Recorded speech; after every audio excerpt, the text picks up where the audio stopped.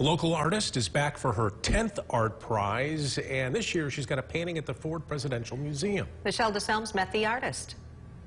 So this is your 10th time in ArtPrize. Yes.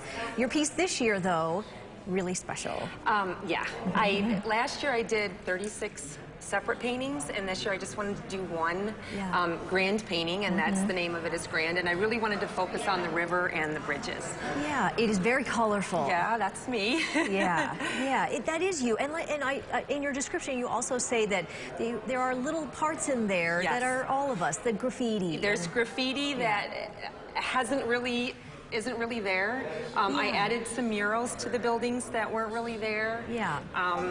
You know, there's a few things that you can come up close and see, so it's, you know, beautiful from far away, but when you come up close, there's a lot of little things you can find. Yeah, why do you put those in there? Why do you want to because I think it's fun for people to come up close and really look, instead of just standing far back and kind of, you know, search for things.